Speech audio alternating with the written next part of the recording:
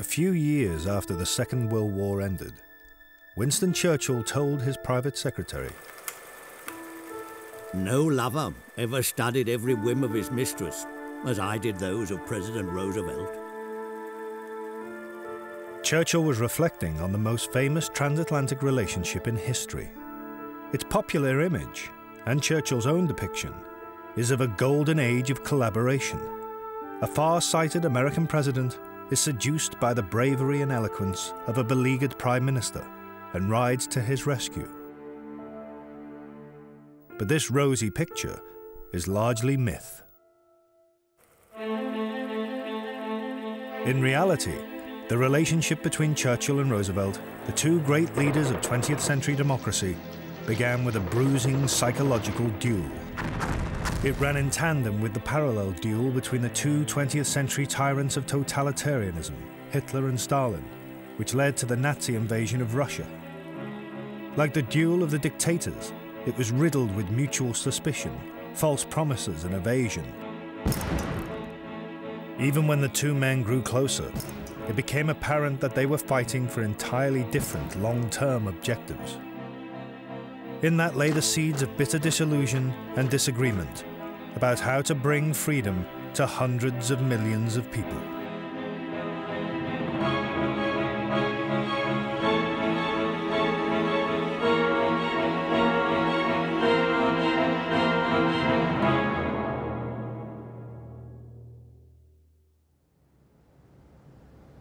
On May the 10th, 1940, on a bright spring morning in Washington, President Roosevelt called a meeting of his cabinet to discuss astonishing news coming in from Europe. Nazi forces were smashing into France, Holland and Belgium. In Britain, there was political turmoil. Harold Ickes, the American Secretary of the Interior, was a senior member of Roosevelt's government. While we were at cabinet, word was brought in that Chamberlain had resigned. The president said that he supposed that Churchill was the best man that England had, even if he was drunk half of his time.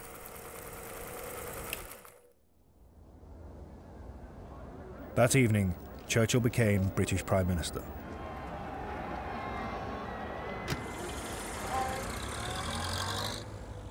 A few days later, he told his son, Randolph, there was only one way to beat Hitler. "I shall drag in the United States." Little did Churchill know that his entire strategy for winning the war depended on seducing a man who not only thought him a drunk, but also held a dislike for him that stretched back more than 20 years.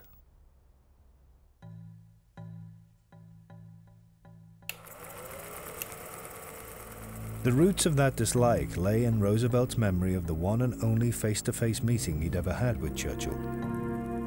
In 1918, as American Undersecretary for the Navy, and before he was disabled, he'd visited France and Britain. He later remarked that Churchill, then Britain's First Lord of the Admiralty, had been a stinker, lording it all over us. The two men had not seen each other since, and in the decade leading up to the Second World War, they appeared to be polar opposites. Roosevelt, the charismatic president. Churchill, the has-been stuck in the political wilderness. Roosevelt, the scourge of European colonialism. Churchill, the die-hard defender of the British Empire.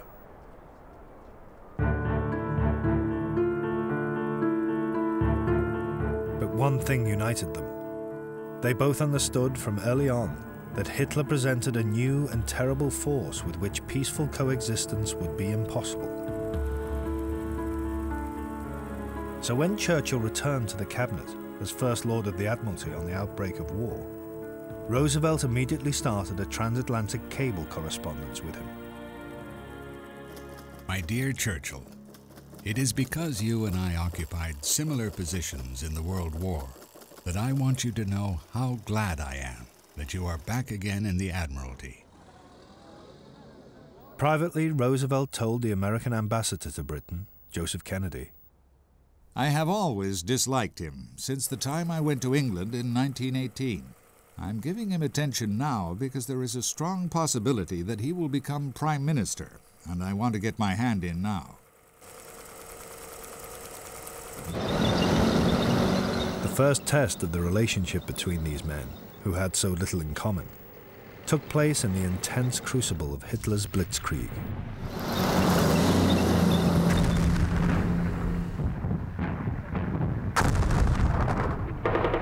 Churchill's opening tactic was to try to shock Roosevelt into helping Britain and France.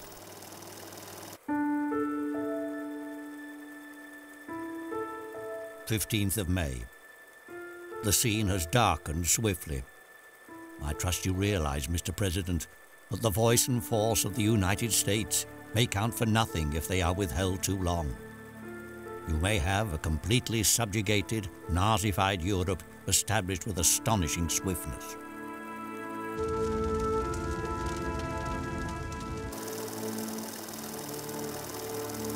Churchill told Roosevelt that Britain's very survival could depend on the immediate loan of 50 American destroyers, mothballed since the First World War. The next day, Roosevelt refused him. Churchill's first request had resulted in instant disappointment. But for the president, the loan was too big a political risk. The United States was still a land at peace, trying to enjoy life, and bound by neutrality laws.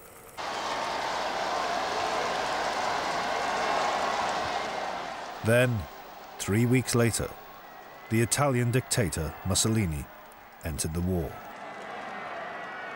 Roosevelt had asked Mussolini to keep out. That night, he showed his anger. On this 10th day of June, 1940, the hand that held the dagger has struck it into the back of its neighbor. Roosevelt promised Britain and France immediate practical help. We will extend to the opponents of force the material resources of this nation. Churchill was thrilled, as his private secretary, John Colville, noted in his diary. It seemed that this time the president was going to deliver. June the 12th, 1940. Winston seems to hope that America will come in now, at any rate as a non-belligerent ally.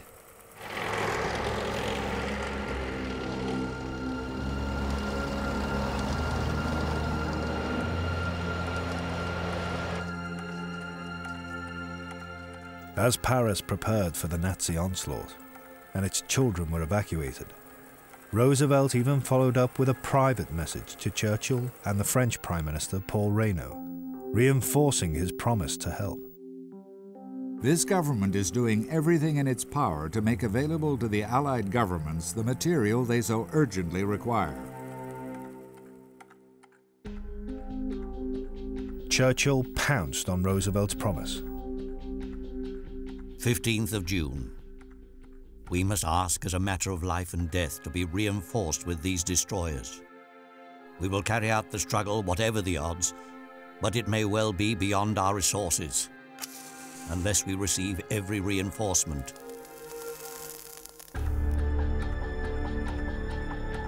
But on June the 17th, France surrendered to the Nazis. Roosevelt believed that Britain too could go under. There was no point in trying to rescue a drowning man. Just days after the promise of help, he slammed the door shut.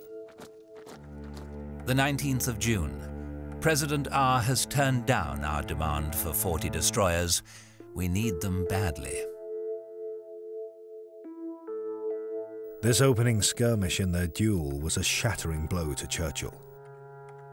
In reality, he was deluding himself in thinking, even fleetingly, that Roosevelt could at that stage have made any declaration committing Americans to the prospect of war.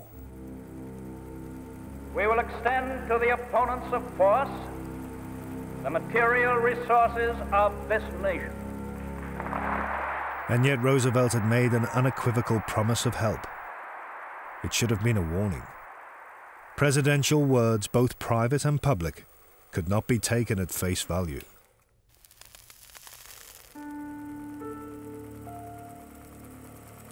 By late June 1940, Churchill was isolated. Hitler was master of Europe. Roosevelt's promises of help had come to nothing. But the shock of Hitler's conquests had forced many Americans into a rethink. Opinion polls showed that the number willing to help Britain, even if it meant the United States being dragged into the war, jumped from 30 to 60%. And Roosevelt could see that Churchill and the British intended to fight on, come what may.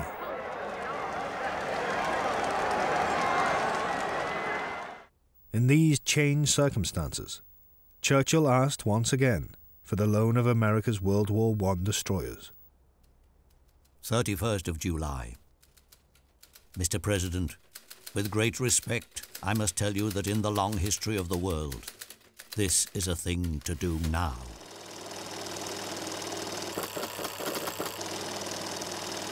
This time, Roosevelt, on much safer political ground, said yes.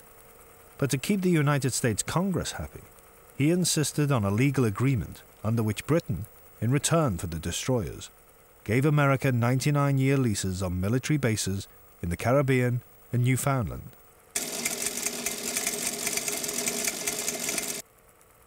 Churchill did not mind the Americans having the bases, but felt humiliated that it should be made to appear a trade. In a transatlantic phone call with the American Attorney General, Robert Jackson, he remarked, "Empires just don't bargain." Jackson replied, "Republics do."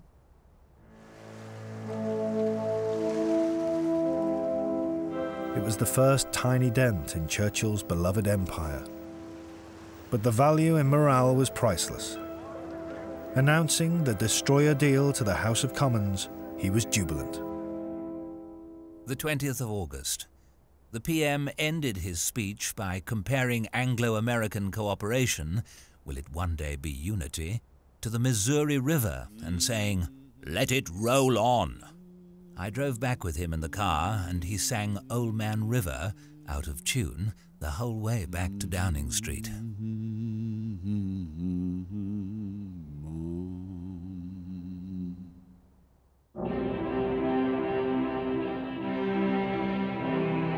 The autumn of 1940 hardened Roosevelt's view that Churchill was worth backing. The Royal Air Force beat off the Luftwaffe in the Battle of Britain. Hitler's invasion plans were stalled. Those close to Churchill, like the War Secretary Anthony Eden and his private secretary John Colville, could see him begin to relax. Tuesday, October the 8th, 1940. The PM, dressed in his blue siren suit, dined with Eden in his new dining room at number 10. He was in great form and amused Eden and me very much by his conversation with Nelson, the black cat, whom he chided for being afraid of the guns and unworthy of the name he bore. "Try and remember," he said to Nelson reprovingly, "what those boys in the RAF are doing." So far, all Churchill had been able to offer Roosevelt was grim warnings. But now, with Hitler for the moment thwarted, he could show Roosevelt too his lighter side. I cannot feel that the invasion danger is past. The gent has taken off his clothes and put on his bathing suit, but the water is getting colder and there is an autumn nip in the air. But the brutal truth was that Churchill needed Roosevelt more than ever. By late 1940, the fight against Hitler was bankrupting Britain. Churchill pleaded for massive American aid. Within his long cable to Roosevelt was one short, stark sentence.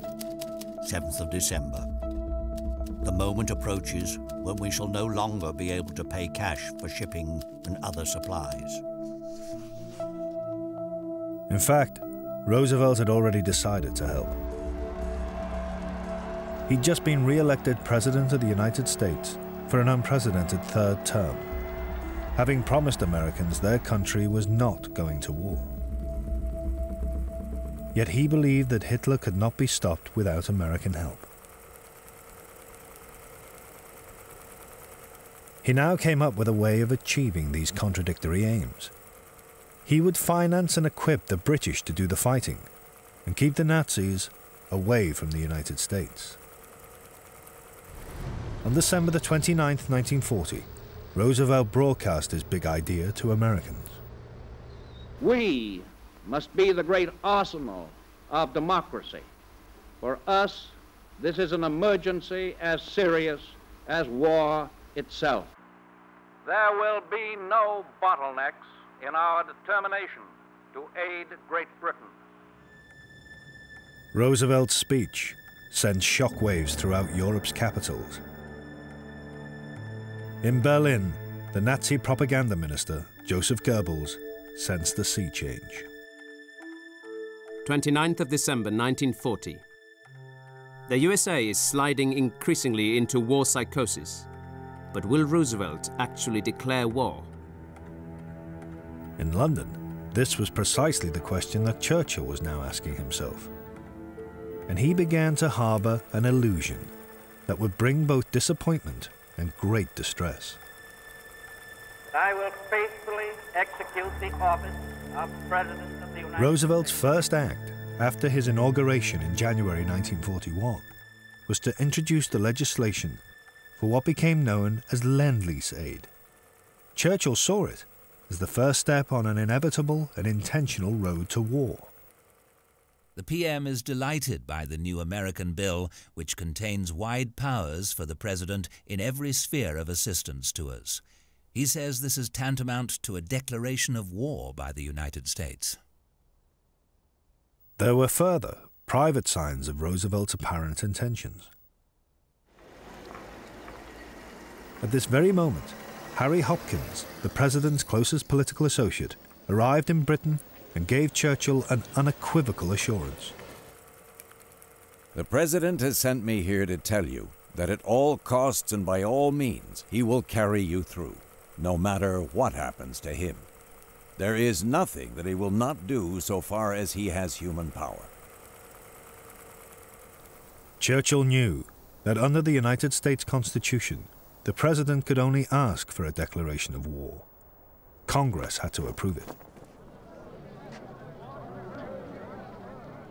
But while a vocal minority of Americans wanted to have nothing to do with Europe's war, the majority wished to help.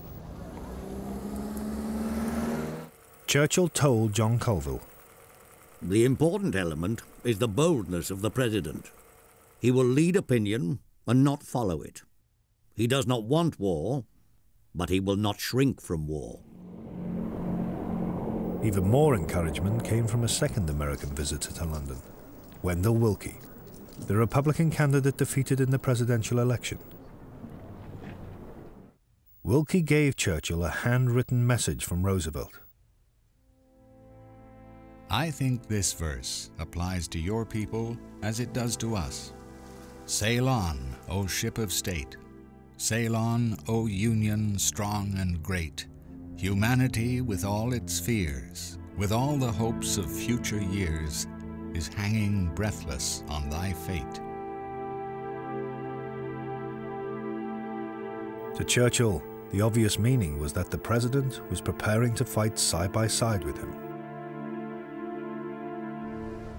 But when Willkie returned to Washington, the first question Roosevelt asked him about Churchill was, Is he a drunk?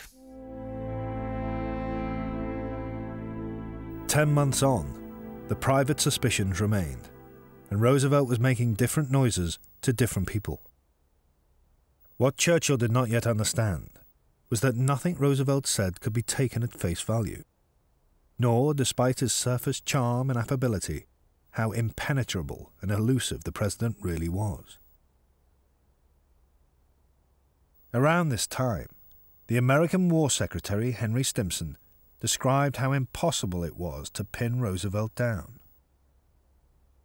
His mind does not follow easily a consecutive chain of thought, but he is full of stories and incidents, and hops about in his discussions from suggestion to suggestion, and it is very much like chasing a vagrant beam of sunshine around a vacant room.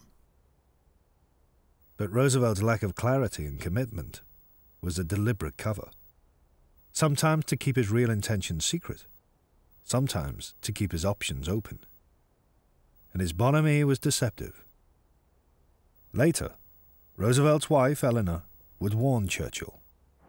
When Franklin says yes, yes, yes, it doesn't mean he's agreeing, it means he's listening. But as yet, Churchill realized very little of this, and could only proceed on the basis of what he saw and heard. That continued to be encouraging. In March 1941, Congress passed the Lend-Lease Bill.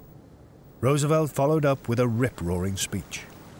The British people need tanks and guns and ammunition and supplies of all kinds. From America they will get tanks and guns and ammunition and supplies of all kinds.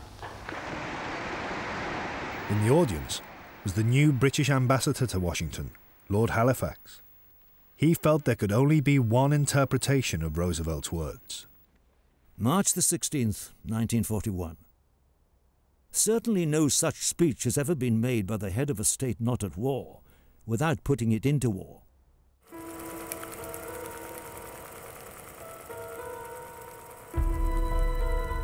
But those who knew Roosevelt best sensed that he was playing a double game with Churchill. After a private meeting with him, his Treasury Secretary Henry Morgenthau noted in his diary, I may be mistaken, but I don't think that the President has in mind to do anything very dramatic to help England at this time. There was one immediate test of how far Roosevelt was willing to go. Lend-Lease could only work if supplies were shipped safely across the Atlantic. Some in Roosevelt's cabinet privately urged him to allow American ships to form armed convoys. Roosevelt rebuffed them. April 2nd, 1941. The President said that public opinion was not yet ready for the United States to convoy ships. This was his whole attitude anyway, that he seemed to be still waiting and not ready to go ahead on all-out aid for England. It was the first sign of backsliding, and not the attitude of a man who intended to give his people a firm lead. For Churchill, it could not have come at a worse time. He was entering his darkest period of the war. In April, Hitler's armies smashed Yugoslavia and Greece. The Germans seemed invincible. Rommel was driving the British Eighth Army out of Libya. The U-boat toll on British shipping in the Atlantic was rising.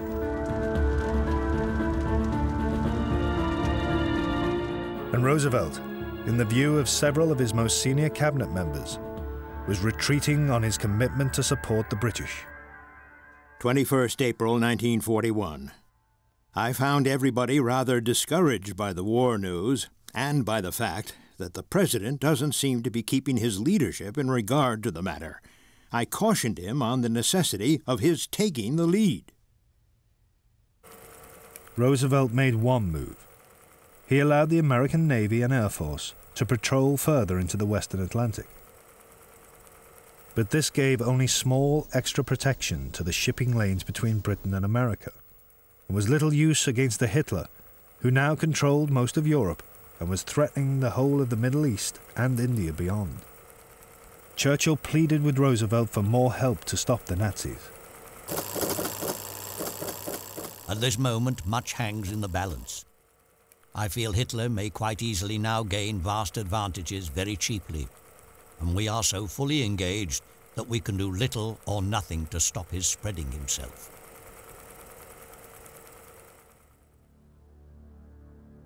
Roosevelt's reply shocked Churchill. The President appeared not to see what he was fussing about. Personally, I am not downcast by more spread of Germany for additional large territories. There is little of raw materials in all of them put together, not enough to maintain nor compensate for huge occupation forces. For Churchill, Roosevelt's message revealed a devastating truth. It showed that the president simply didn't care about the Middle East. Viewing it as part of an outdated empire, he preferred the British to do without. What mattered to him was supplying Britain through the Atlantic in order to keep Hitler away from America. The next day, May the 2nd, Churchill toured the bombed city of Plymouth. In public, he was keeping his chin up. But Hitler's destruction and Roosevelt's message had pitched him to rock bottom. Friday, May the 2nd, 1941. The PM, in worse gloom than I have ever seen him, dictated a telegram to the President drawing a somber picture of what a collapse in the Middle East would entail. Then he sketched a world in which Hitler dominated all Europe, Asia and Africa and left the US and ourselves no option but an unwilling peace. In desperation, Churchill told Roosevelt he must come to his rescue. Mr. President, the one decisive counterweight I can see would be if the United States were immediately to range herself with us as a belligerent power.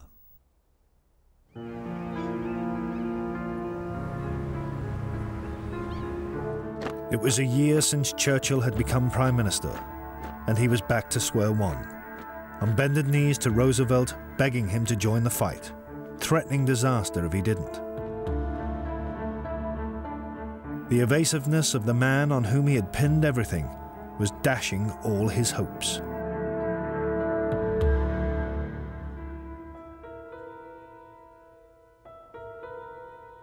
In May 1941, Winston Churchill was at his lowest ebb.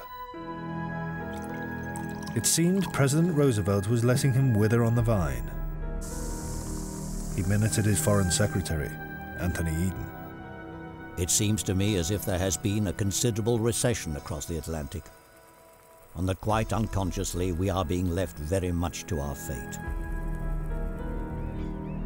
It was not just Churchill who was in despair. In Washington, several of Roosevelt's most senior cabinet members were in mutinous mood at the president's apparent inertia. On May the 12th, 1941, the Interior Secretary, Harold Ickes, organized a secret meeting with the War Secretary, Henry Stimson, the Attorney General, Bob Jackson, and the Navy Secretary, Frank Knox. Ickes noted in his diary, I had called this meeting to see to what extent the men mentioned would be willing to join in some written representation to the President. All of us found ourselves in complete agreement. None of us could account for the President's failure of leadership. 2 days later, another senior cabinet member, the Treasury Secretary Henry Morgenthau, recorded in his diary a meeting with Harry Hopkins, the man closest to Roosevelt. Hopkins said the President has never said so in so many words, but he thinks the President is loath to get us into this war, and he would rather follow public opinion than lead it. At this pivotal moment, Roosevelt appeared to suffer some form of psychological crisis. Pressured by the small but still vocal minority of isolationists on one side and the hawks in his cabinet on the other, he spent much of May 1941 in bed and rarely went to the office. He had a mild cold but was not otherwise physically ill. When asked by one of the staff what was wrong, his personal secretary, Marguerite Lahand, passed it off by saying, "What he's suffering from most of all is a case of sheer exasperation." Churchill's ever more desperate cables could only have added to his feelings of oppression. Whatever happens, you may be sure we shall fight on, and I'm sure we can at least save ourselves. But what is the good of that? The war was going from bad to worse. After conquering Yugoslavia and Greece, the Germans were now beating the British out of Crete.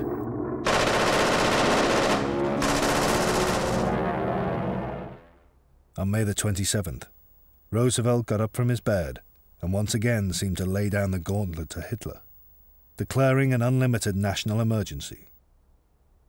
It is unmistakably apparent to all of us that unless the advance of Hitlerism is forcibly checked now, the Western Hemisphere will be within range of the Nazi weapons of destruction.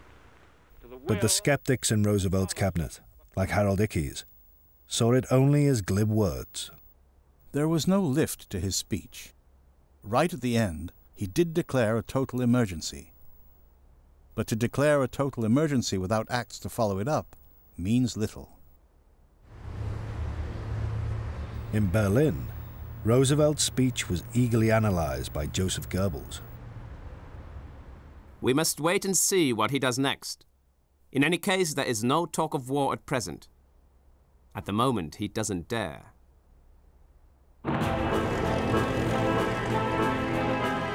Nine days later, Goebbels' boss, Adolf Hitler, let Roosevelt off his hook. At dawn on June the 22nd, 1941, 3 million Nazi troops advanced into Russia. Churchill breathed an enormous sigh of relief. Sunday, June the 22nd, 1941. On going to bed, the PM kept on repeating how wonderful it was that Russia had come in against Germany when she might so easily have been with her.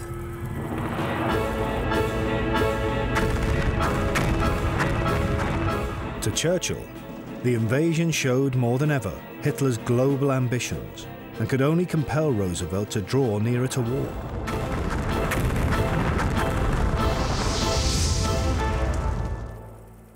But Roosevelt drew a different, more subtle conclusion. He quickly calculated that Russia's forced entry into the war could help America continue to stay out. Instead, Russia could be a second nation to be financed to fight Germany. Roosevelt wrote to one of his closest associates, Admiral William Leahy. The Russian diversion will mean the liberation of Europe from Nazi domination. And at the same time, I don't think we need worry about any possibility of Russian domination. After his psychological crisis in May, Roosevelt suddenly felt liberated. He swung into action, asking Congress to supply Stalin with everything he demanded, with no strings attached, and chiding his government into action. He said, "I am sick and tired of hearing that the Russians are going to get this and they're going to get that. The only answer I want to hear is that it is underway." He directed most of his fire at Stimson, who looked thoroughly miserable. In his outburst today, the president said that we must get the Russians the arms, even if it was necessary to take them from our troops, and I felt very badly about it. He was really in a hoity-toity humor and wouldn't listen to argument. What Stimson failed to realize was that Roosevelt did not care about taking arms from American troops. He had no wish or intention that they should fight. That was for British and Russian soldiers to do, with weapons supplied by the United States.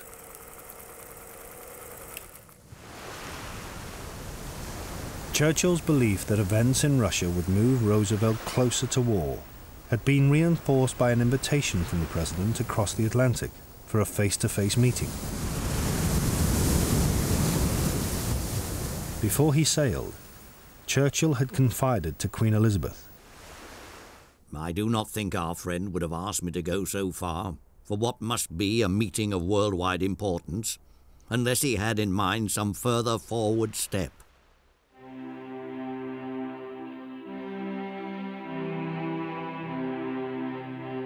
On August the 9th, 1941, Churchill, full of anticipation, arrived in Placentia Bay, off the Newfoundland coast.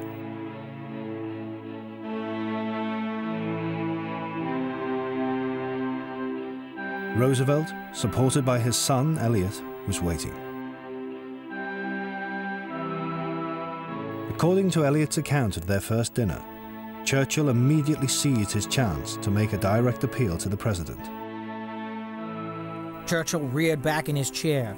He slewed his cigar around from cheek to cheek, and always at a jaunty angle. For a time, his talk was colored over with an insistent note of pleading. You've got to come in beside us. If you don't declare war, declare war, I say, without waiting for them to strike the first blow. They'll strike it after we've gone under. You must come in if you are to survive.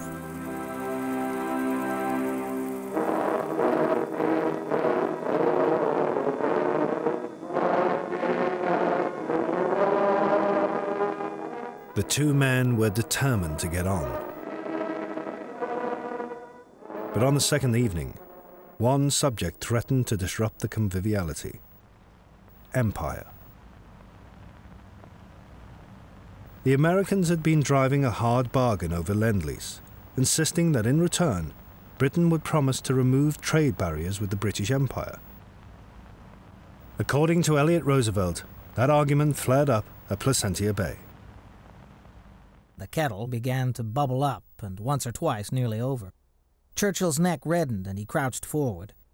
Mr. President, England does not propose for a moment to lose its favored position among the British dominions. The trade that has made England great shall continue, and under conditions prescribed by England's ministers. You see, said Father, it is along in here somewhere that there is likely to be some disagreement between you, Winston, and me.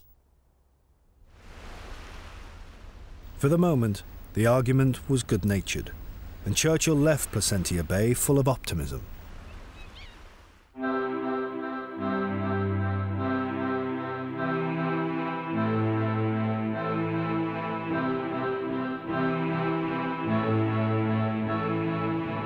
Back in London, Churchill informed his cabinet that Roosevelt had said he would deliberately look out for an incident which would allow him to bring America into the war. The president has said that he will wage war but not declare it, and that he will become more and more provocative. But in Washington, Roosevelt was giving a very different interpretation of the meeting in Placentia Bay. He told the press, "There has been an interchange of views, that's all. The country is no closer to war." For Churchill, Roosevelt's words were another shattering disappointment. He cabled Harry Hopkins, the president's closest political associate. There has been a wave of depression here about the president's many assurances about no commitments and no closer to war, etc.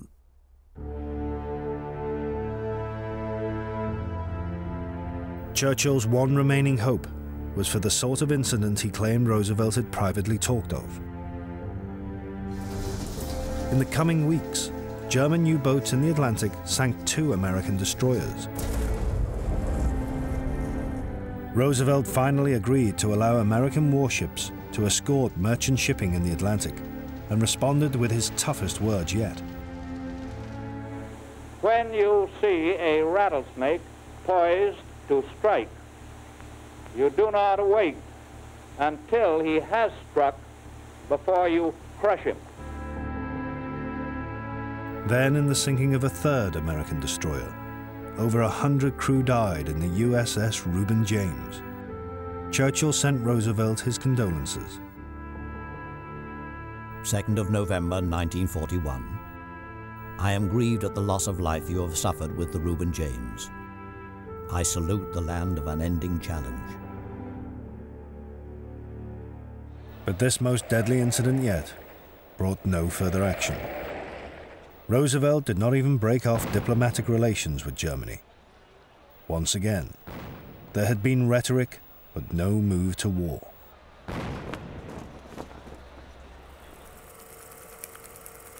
Churchill had to accept that dragging in America had failed.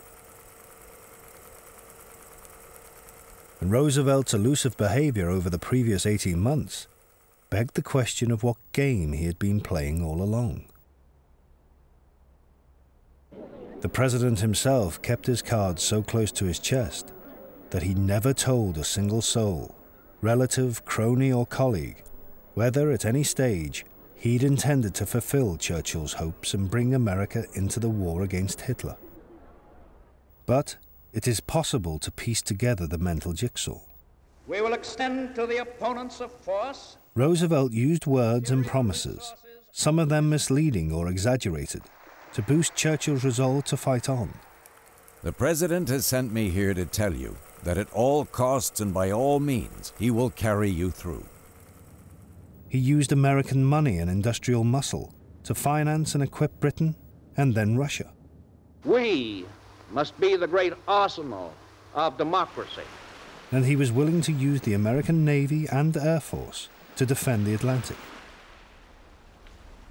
What this added up to was one of the most brilliantly self-interested political strategies of all time.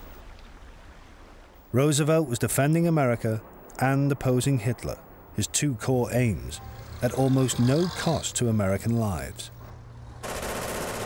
And, at the same time, he ignited a massive increase in arms production, which finally brought the United States out of economic depression. The extent to which Roosevelt deliberately intended all this, or whether it was the result of his bobbing and weaving in the face of events, will always remain unclear. As for the one thing Churchill wanted above all, an American declaration of war, of that, the evidence overwhelmingly suggests Roosevelt never had the slightest intention. Churchill's great hope had been an illusion. Even Lend-Lease had made practically no difference. It only provided 1% of Britain's weapons in its lonely year of 1941.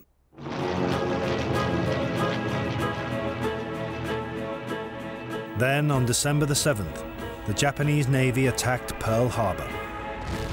Roosevelt was brutally hurled into war. A state of war has existed between the United States and the Japanese Empire. Even now, Roosevelt did not ask Congress to declare war against Japan's ally, Germany. As it turned out, he was saved the choice. 4 days later, Hitler declared war on the United States. Churchill's relationship with Roosevelt was about to be transformed. For Churchill, it would be a double-edged blessing.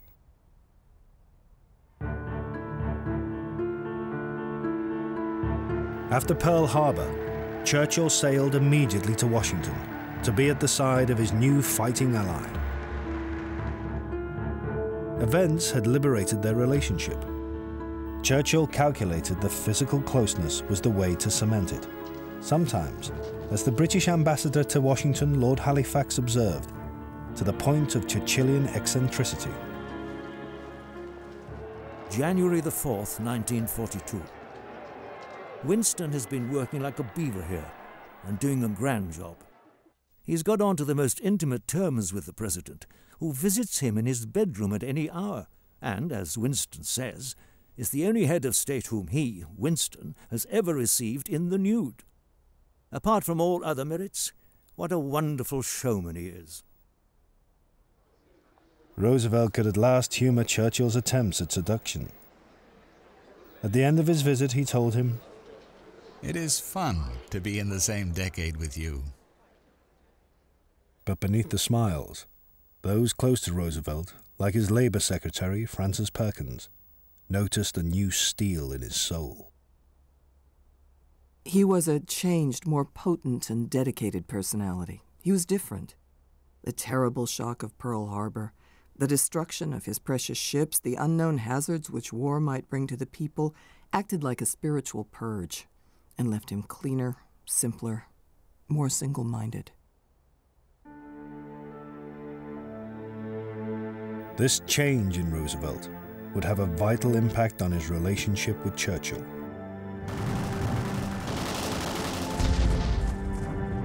(1942), a year when the war was still going badly, was their honeymoon period. But it couldn't and wouldn't last.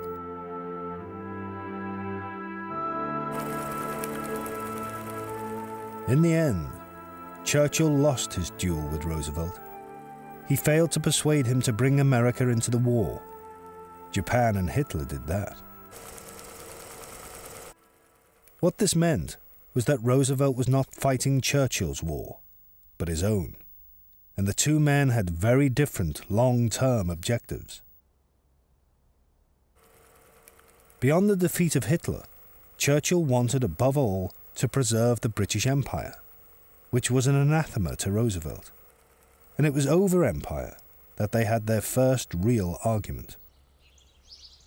In the spring of 1942, Churchill had allowed negotiations to go ahead with Indian nationalists, mainly to ensure India's loyalty in the war. When the talks broke down, Roosevelt blamed Churchill. The feeling is almost universally held here that the deadlock has been caused by the unwillingness of the British government to concede to the Indians the right of self-government. I feel I must place this issue before you very frankly, and I know you will understand my reasons for so doing. Churchill was enraged by what he saw as Roosevelt's meddling. According to one witness, the string of cuss words lasted 2 hours into the night. He drafted a furious reply. I am greatly concerned to receive your message, because I am sure that I could not be responsible for a policy which would throw the whole subcontinent of India into utter confusion while the Japanese invader is at its gates.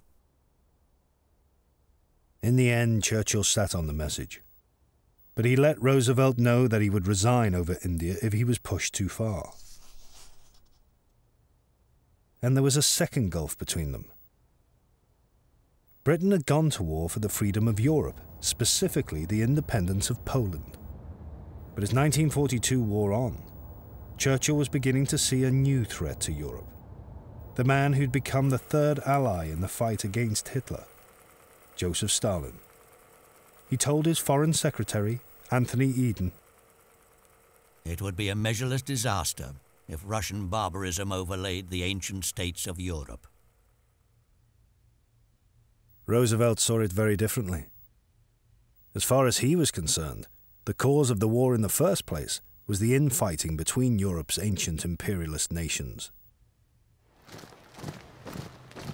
And he began to see in Stalin someone who would help him rid the world of that imperialism.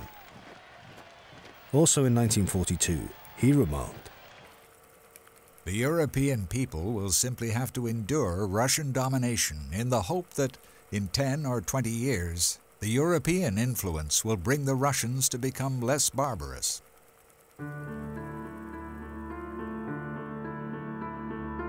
These opposing views held the seeds of increasingly bitter disagreements. The third duel of the Warlords would be between Churchill and Stalin. At stake was the future liberty of Europe. The casualty of that duel would be the trust Churchill had worked so hard to build with his new friend across the Atlantic.